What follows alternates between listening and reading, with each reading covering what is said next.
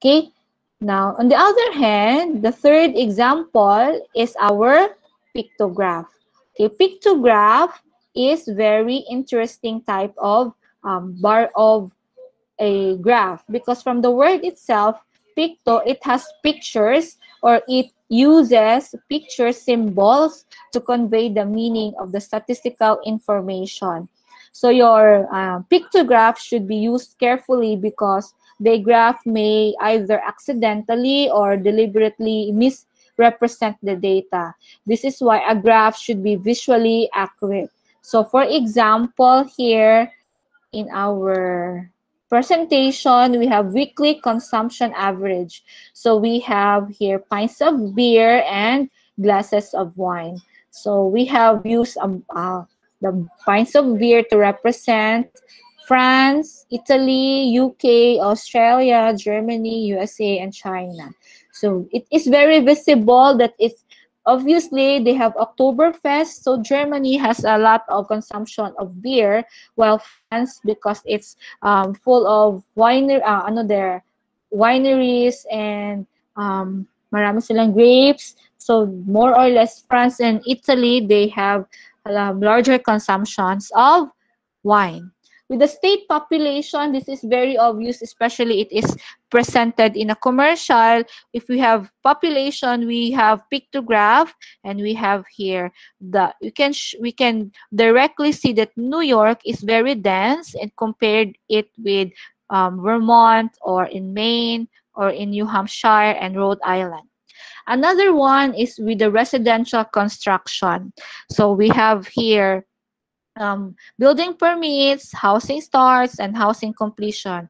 So you can see the purple here is in August, September, and we have after a year. Okay, so you can see there is increased building permits in August compared to the housing. If you can see, there are many houses here compared to the other one. So it's very easy to somewhat understand and draw conclusion from this different pictograph.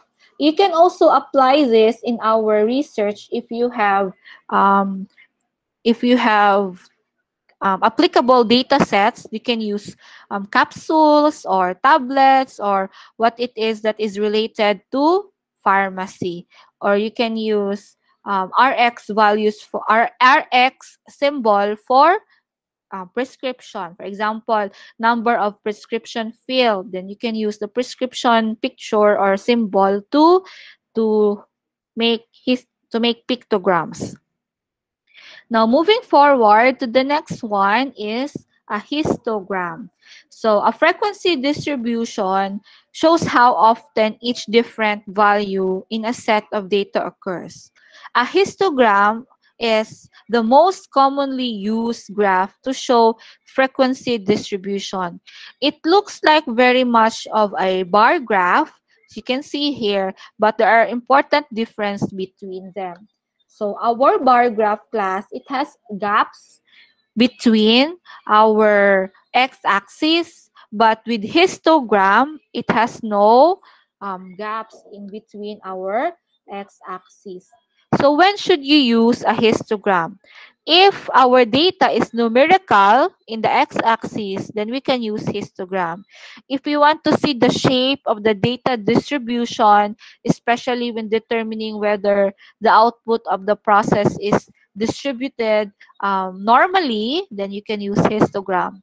If you want to analyze whether a process can meet the customer's requirements, or to meet the supplier's output or supplier's requirements, then you can use histogram. Or if you want to check a process that has changed over time, for example, stability of a drug or stability of the tablet in the stability chamber, you can use a histogram. So this is somewhat related to bar graph, but you have to understand the difference. Okay, the next one is our area graph. So this one is very colorful, and it is not really much used in pharmacy, but um, if if you believe that your data is appropriate for this type of graph, then you can do so. You can insert this in your PowerPoint presentation. Area graph class is an example or is under line graph actually. But with the area below the line, it is filled with a certain color or texture. You can see the colors here.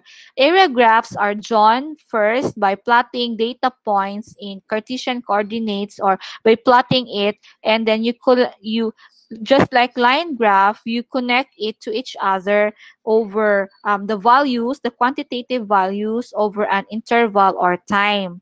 Okay, or for example, your x-axis and y-axis, you just plot it, your data sets there, and you connect them, and you can apply already the colors, and you can stack it up together so that there are different colors representing the area chart. So we have here an example for we have here product violet, product yellow, product pink, and product blue-green. These products can be a or this can be the vaccines, for example. The vaccines we have now for COVID vaccine violet, yellow, pink, and blue-green. And then on the y-axis, we can have here 0 to 80. This can be our if efficiency or effectivity rate or percentage. So from January to July, and then you can see here, it's very helpful that we have colors to differentiate vaccine 1 from vaccine 2, vaccine 3, and vaccine 4. Okay? So in the other one here, we have yearly energy production. We have different countries: Canada, China, Russia, Australia, United States, and France. And then we have their watts per hour. So you can see they have high consumption with oil. There is a United States, but with regards to Canada and Australia, lesser sila sa oil. So the more variables, the more it will give you a colorful output.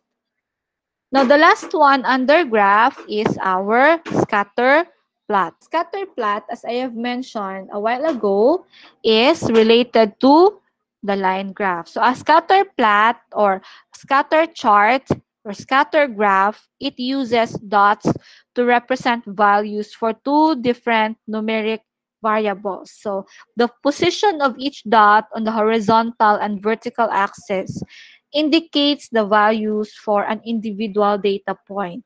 So scatter plots are used to observe relationship between variables. So if you see that that is appropriate to your type of data, then you can use scatter plot.